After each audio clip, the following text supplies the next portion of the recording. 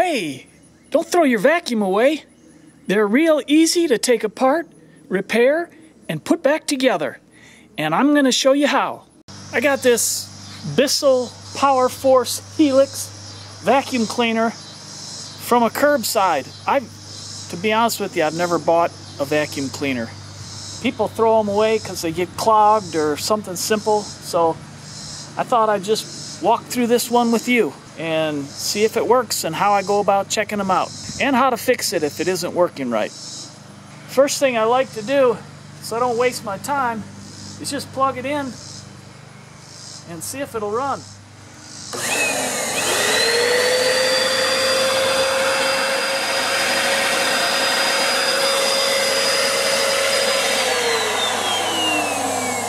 And I can see right away the brush isn't turning. And the other thing I want to look for is make sure that it is sucking air, vacuuming.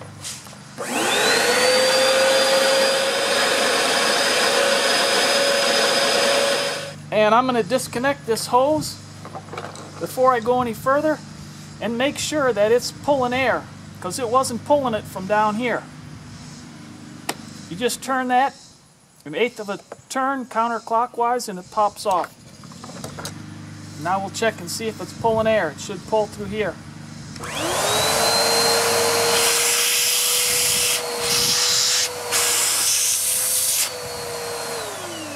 And it's got good suction.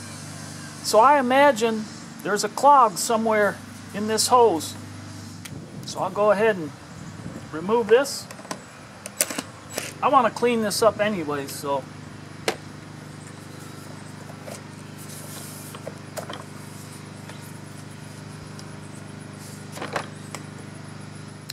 and I can see it's all clogged down in there.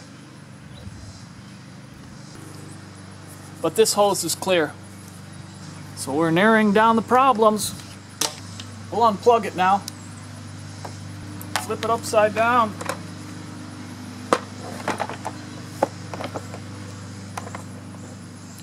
And we'll pop this bottom cover off.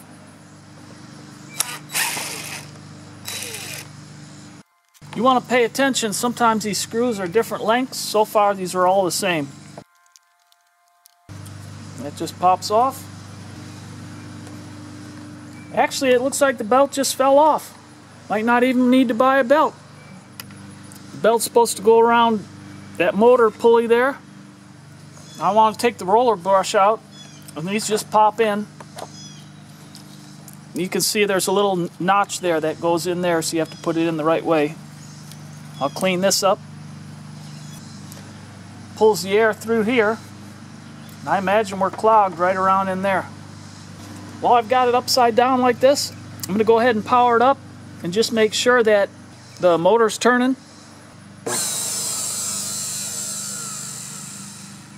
Yeah, no problem there. Now let's check for our clog. So I'm going to take this steel rod that I have that has a blunt edge. I don't want to pierce this. This is just plastic.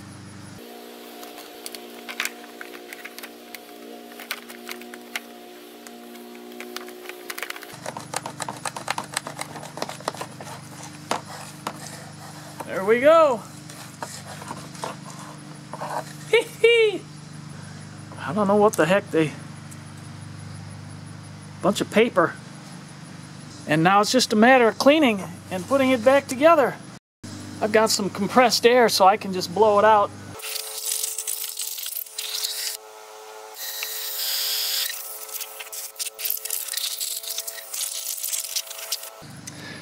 Clean up the brush.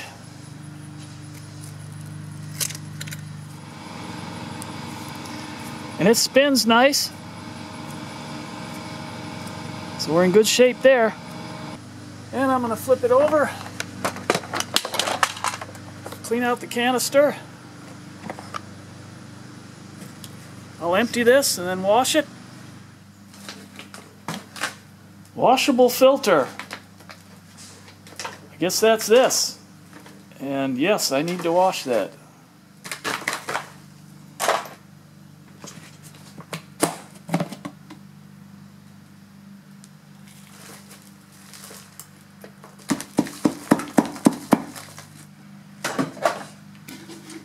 Well, I guess the bottom just opens up to dump it, looks like.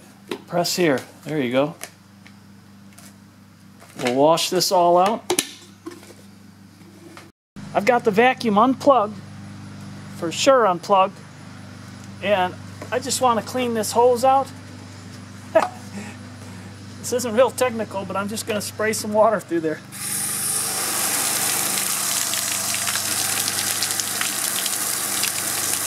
The motor's up here, so I'm not getting the motor wet. Just flushing that out.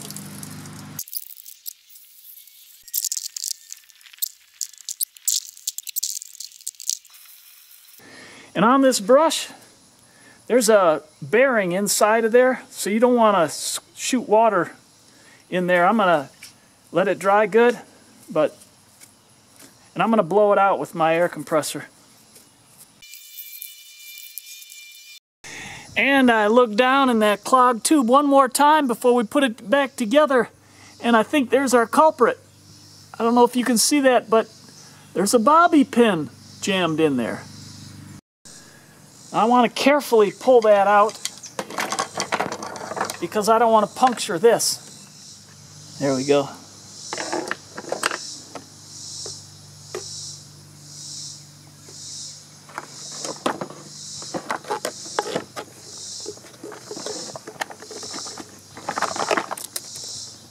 There's out. And that's a good example of not to vacuum these things, these hair clips. I will just wipe this all down.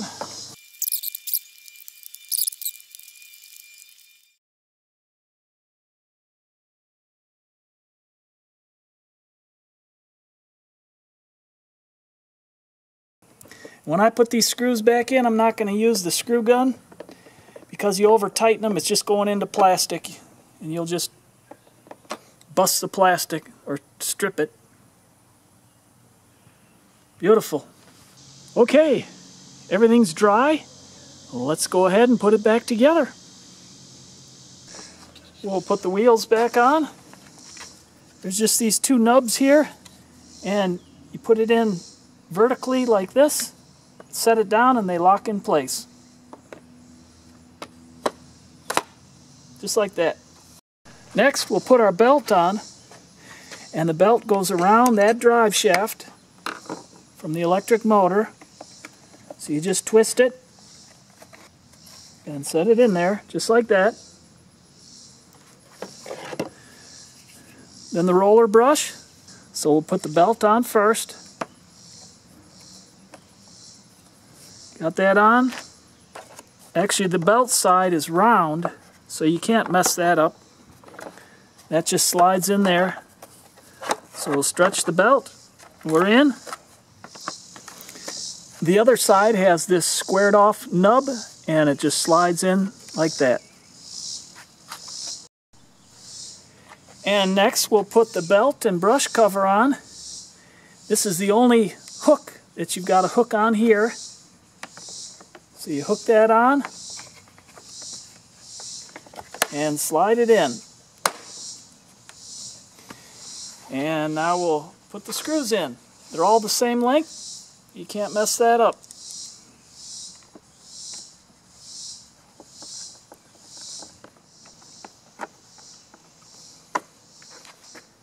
Now we'll flip the vacuum back up.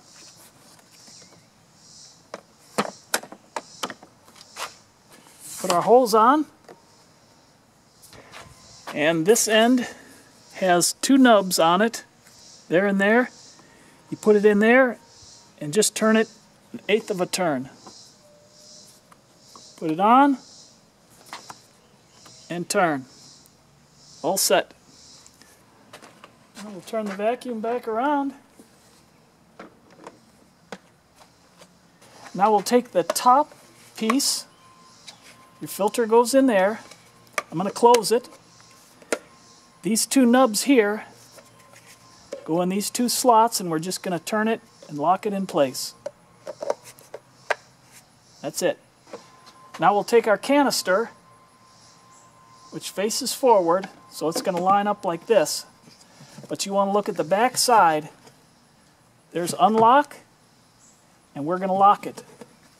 So you just put it together, twist, you're locked in place. Put the filter in. It just sets in there. Lock that in place. And now this little latch goes in here. This lines up with this. And that nub there fits in this pocket here. We'll set that on. Lock it in place. And we're all set. It's your height adjustment there. Now we'll go ahead and turn it on. Make sure that the roller brush is turning and it's got good suction. If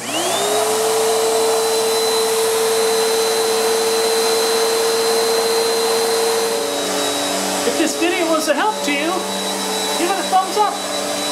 If you haven't already, please consider subscribing. And I look forward to helping you with other projects online.